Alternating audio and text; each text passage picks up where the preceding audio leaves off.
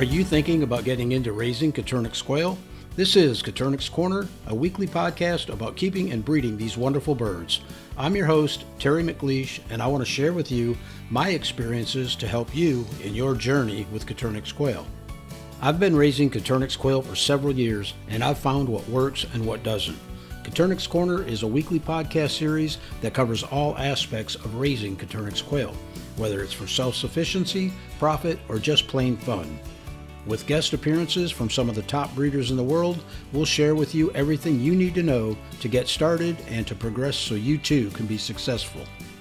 So, one copy of fawn on a Pharaoh or on wild type gives you your Italian.